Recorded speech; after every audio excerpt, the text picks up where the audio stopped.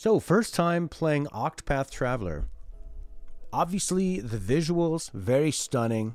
Beautiful throwback to the Super Nintendo JRPGs that Square Enix was making, Final Fantasy 4, 5, and 6, but with more three-dimensional looking areas and some really nice lighting effects.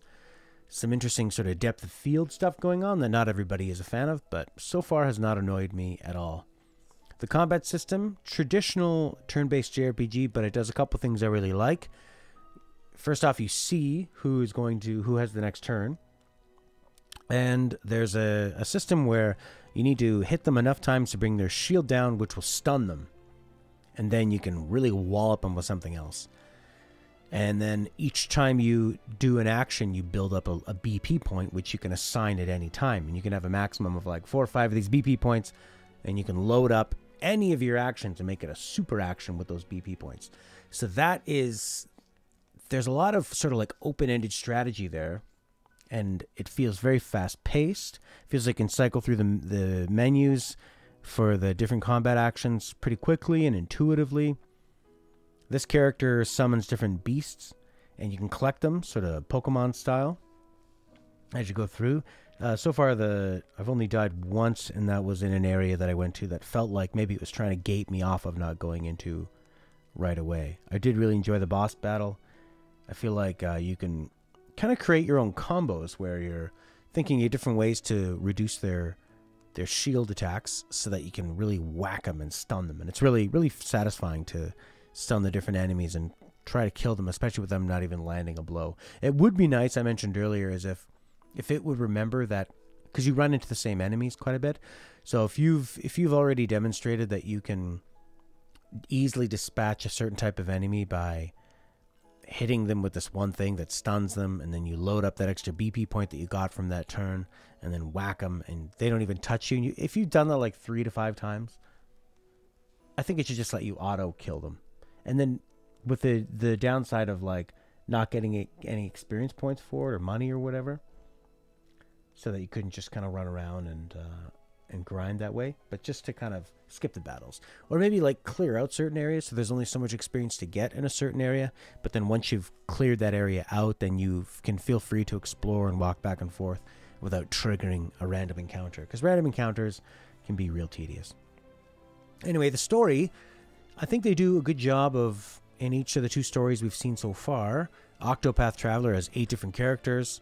We pick one character and we start off and we see their whole opening introduction, what's going on with your hunter character's master and her protecting this village in the forest and doing some hunting and then having to leave to find him. And then it shows you the map. There's the 7 other characters. You can choose which direction you go.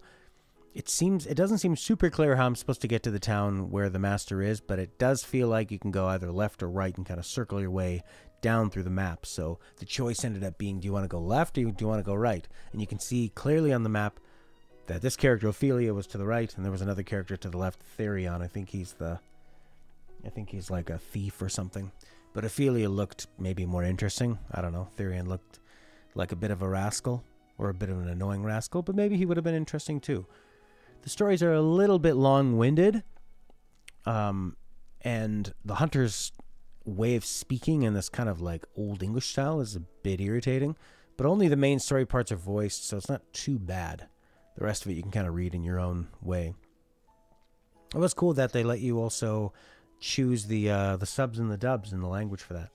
So far I'm pretty intrigued by it. I'm surprised by how much I like the combat. Usually in JRPGs, especially when they're sticking to this older form of combat, it's either going to be boring or tedious or challenging. And in a game like Persona 4 and 5, they force you to use different elements to have any kind of effectiveness in combat. If you're fighting a wind enemy, you have to use the opposite of that.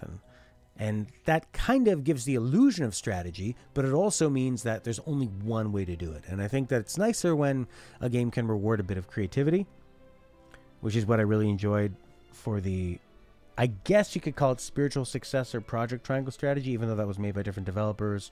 It doesn't have any of the same story, but it has the exact same visual style and was published by Square and also debuted on the Nintendo Switch. And I do tend to like that combat where there's a bit more movement and you're working around like, it's very strategic, very like chess-like, you know.